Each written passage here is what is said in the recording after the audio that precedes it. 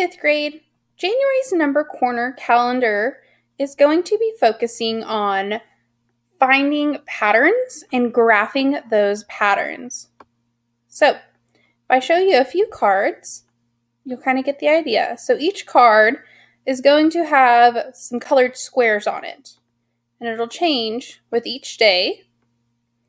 And then every fifth day, we're going to look and see how can we get this line on the graph using the numbers from these cards. So we are going to be building equations, practicing graphing, and working on patterns. Can't wait!